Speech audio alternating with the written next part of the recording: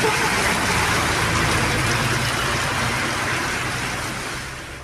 August 25th, the Venezuelan capital was hit by severe weather.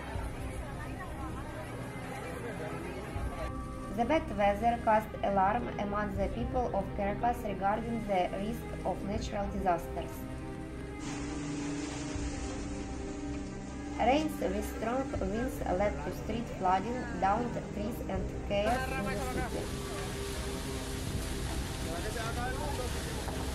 Users have been sharing videos of the aftermath of the storm on social media. The storm caused flooding of streets and avenues due to the overflow of the Goa River as well as due to insufficient sewage systems. In areas such as El Paraíso and San Martin Avenue, the rainfall caused flooding.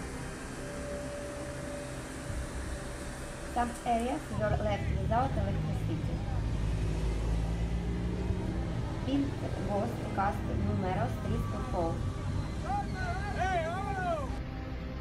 Only on the main street of El Paraíso, the hurricane wind knocked down 27 trees.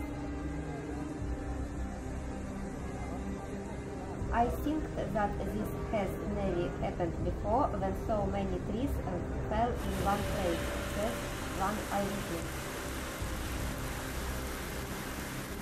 There were no reports of casualties.